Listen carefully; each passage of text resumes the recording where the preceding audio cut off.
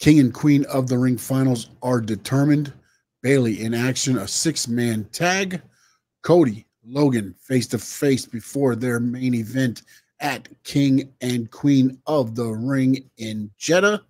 We talk that and more. The Square Circle Digest on the way right now.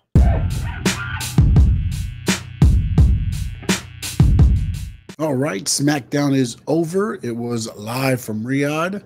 Or no, I'm sorry, live from Jeddah. Riyadh is where the WWE experience is. And tomorrow afternoon here, 12 p.m., it will be the King and Queen of the Ring pay-per-views.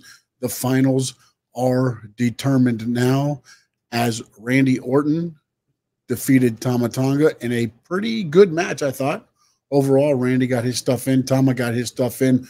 Solo sticks his nose in. KO comes out. Everybody goes home happy. Randy Orton is moving on and will take on Gunther. Also, I believe a little egg may have been placed in there. And now, as yesterday it was announced, Triple H says the winner of the King and Queen of the Ring matches will get title matches at SummerSlam. And you saw a little bit of an egg. Cody's walking to the ring. Randy's kind of there. They say everything. He said, thanks, Coaster. And they shake hands, and Randy is staring down at the title. I honestly thought Gunther would win the King of the Ring, but I am now leaning more toward Randy Orton winning that match to set up for Cody versus Orton at SummerSlam. We've got two pay-per-views, which is Clash at the Castle and Money in the Bank after King and Queen of the Ring leading up to SummerSlam. But I honestly believe at this point now, Randy Orton will win King of the Ring and will take on Cody Rhodes at SummerSlam. I believe that was a little bit of an egg that was being placed. And to be honest, I think also what you'll see at SummerSlam, again, down the road, but I believe as long as CM Punk is healed, the other title will be Drew McIntyre, which I believe he will win it at Clash of the Castle over Damian Priest, and he will head to SummerSlam to take on CM Punk. But right now, I think it will be the winner will be Randy Orton on the SmackDown side. So now Cody will have his opponent for SummerSlam. On the women's side, Nia Jax defeats Bianca Belair clean, but they set it up very well with the knee injury, and they protected last week Jade with her being disqualified because Nia, went in on her daughter. And now this week, they built up for 2 weeks with Bianca's knee. And now the knee gives out. Nia gets the victory. Nia will take on Lyra Valkyria. And the interesting thing is, I picked Lyra Valkyria, to win the Queen of the Ring. But now I'm having second thoughts. And that is only because at SummerSlam, I don't believe Becky will be the champion. I believe that Rhea will probably be on her way back. I believe Liv will be somewhere in the title picture if she's not the champion, leading to Liv Rhea at SummerSlam. So I'm almost going against myself, and I'm believing Nia actually will win the Queen of the Ring. You saw her kind of go face-to-face with Bayley. We've seen Lyra face-to-face with Becky, so it makes sense. I just don't know that Becky's the champion going to SummerSlam. And is it Liv versus Lyra for the championship? I don't know. Whereas you can have, and again, Bayley versus Nia, at least you have a opponent named for Bayley at that point. And then if Rhea does return from her injury, then it'll be her taking on Liv. But again, yesterday's announcement kind of throws a monkey wrench into me because I thought, okay, Lyra will win it and it'll start her kind of ascension up into, a better mid-card main event level showdown. But now with it being the match at SummerSlam, I almost feel like they've set it up to where it'll be Nia Jax winning it, taking on Bayley, and then also Randy Orton winning it and taking on Cody Rhodes at SummerSlam. We also had a great 6-man tag. I thought the Waller effect played out very well. They said they were going to bring out a star, and then Carmelo interrupted, said he was him. They had their little powwow, all, working with each other and making fun of Street Profits and LA Knight. LA Knight's music hits. LA Knight gets in the ring, starts beating up on Carmelo. Of course, there is Austin Theory and Grayson Waller. Street Profits come out, and then they make a 6-man tag. And Montez Ford picks up the win over Grayson Waller.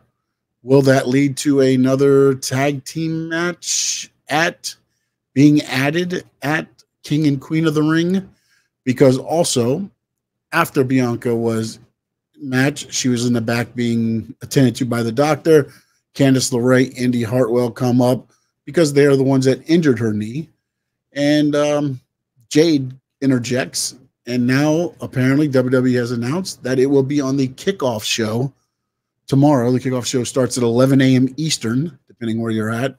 So it will be Jade Cargill and Bianca Belair against Candice LeRae and Indy Hartwell. I've not seen any other match being added, but they did kind of look like they're going to go either that or setting up for Street Profits taking on Austin Theory and Grayson Waller. Bayley also in action against Chelsea Green. Good little fun match. Let Bayley get her moves in. Chelsea got a little bit of her stuff in, and then Piper Niven strikes and leaves Bayley laying. So it looks like it's going to be maybe at the next pay-per-view after this pay-per-view, which would be Clash of the Castle. Piper Niven might end up getting her shot at Bayley. We'll see. Or will it be Chelsea Green? And right now it looks like it's Piper Niven, but we shall see. Also, Blair Davenport does do a promo, as well as Andrade cut a promo trying to gear up the fans for their arrival on SmackDown. Overall, I thought it was a very, very fun show, setting up for the pay-per-view. I'm looking at my notes here, just making sure I hit everything. Solo Sikoa also with Paul Heyman in the back. Talked about why Tonga Lao, not in Saudi Arabia, was not allowed to leave the country, basically. And he said, that's the reason we didn't have, Tama Tonga, Tonga Lao in the bloodline to begin with.